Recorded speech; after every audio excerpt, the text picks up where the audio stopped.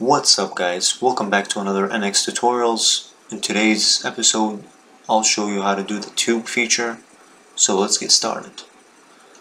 Alright, so the first thing is go ahead and create a new file. Come up here, click new,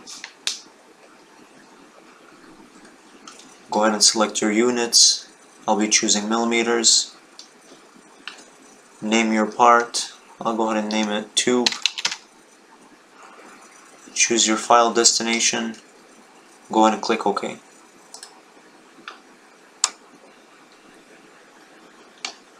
Alright, so before we start with the tube, we have to have a sketch. So we're actually going to go ahead and sketch.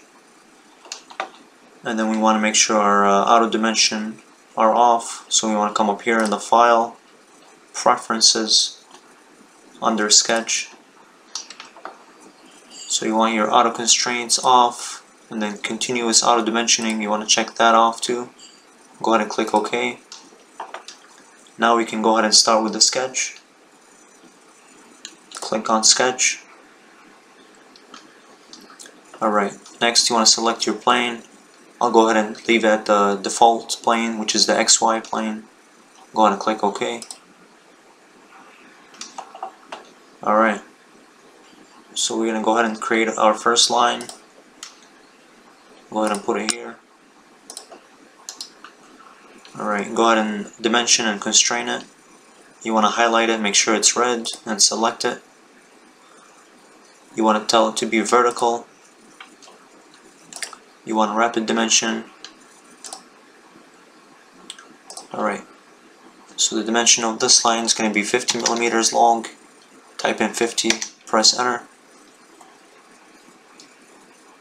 And then you want to tell it where it's at in space in accordance to the XY plane.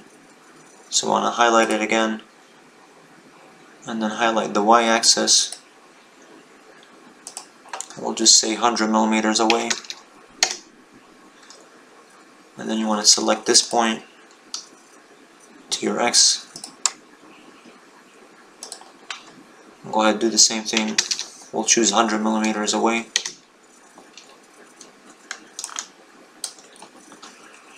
Alright, next we want to create an arc. In order to do the tube, you gotta have radiuses. You can't have just the straight 90-degree lines to create a tube. It won't work. So we'll go ahead and create a radius. Come up here and arc.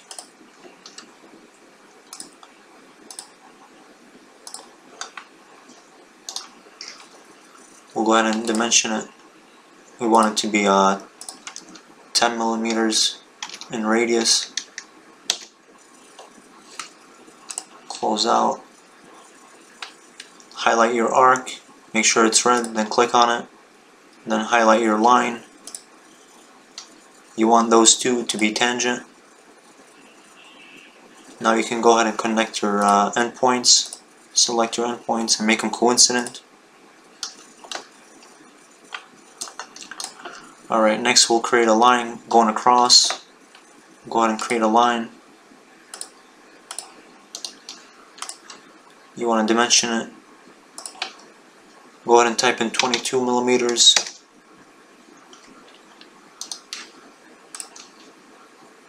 And then you want to tell it to be horizontal. Go ahead and click that. And then connect your endpoints. But actually, before you do that, you want to make it tangent. So unselect that, highlight your arc and your line, make them tangent.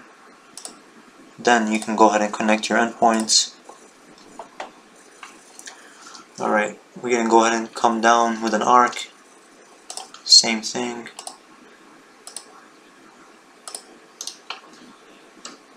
And instead of dimensioning, you can actually highlight this arc and tell it to be equal radiuses.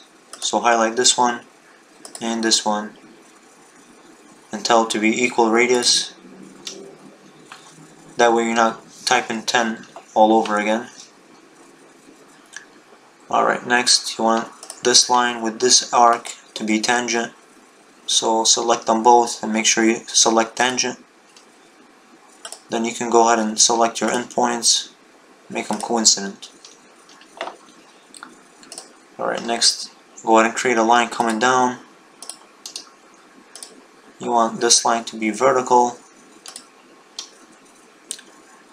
and you want them tangent.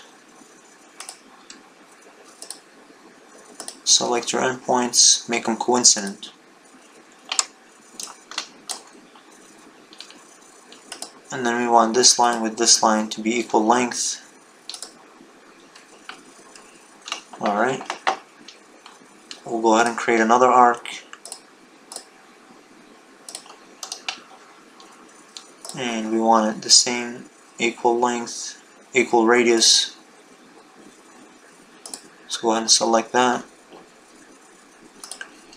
And we do want it to be tangent with this line, so select tangent and then connect your endpoints.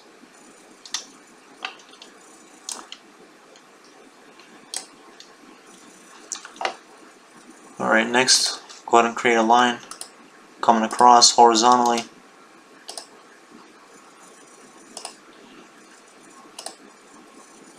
You want it to be tangent as well.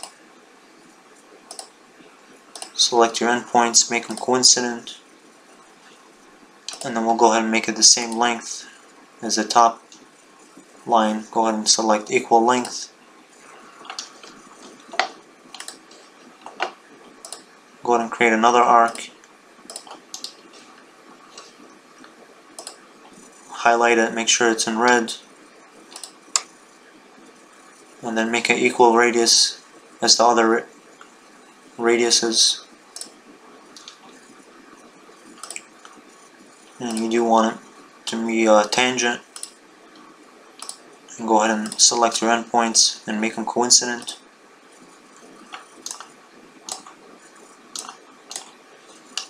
Alright, go ahead and create another line coming down. We want this line to be vertical. We want it the same length as the top one.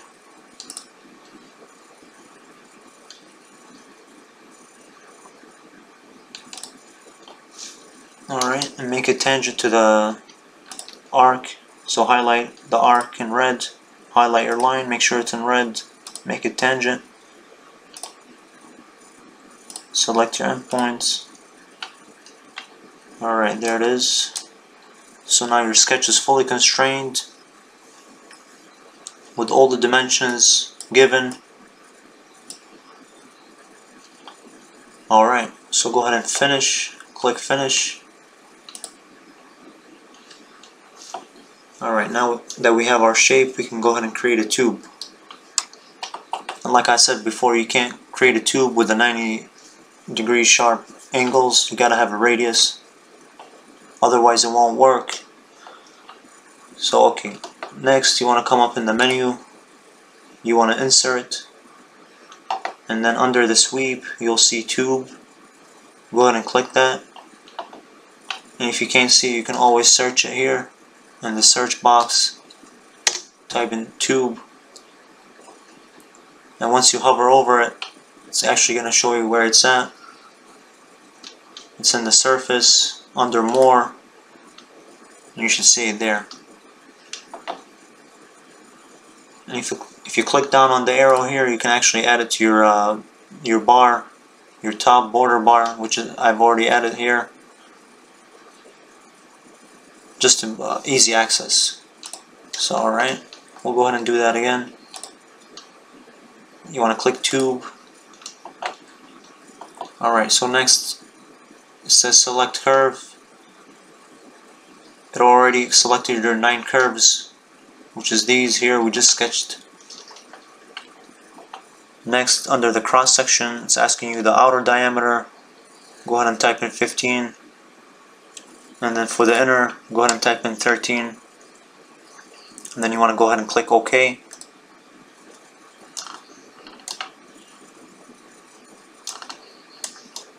Alright, now we still see our sketch lines. We'll go ahead and hide those. Alright, so in order to do that, you want to come up in the view, and then up here it says move to layer.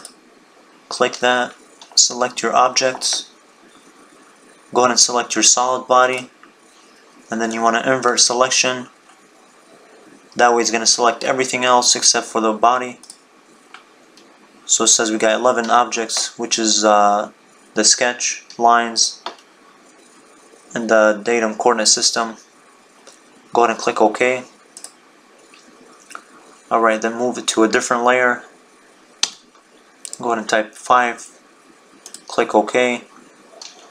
Next you want to go to layer settings. And then you want to uncheck layer 5.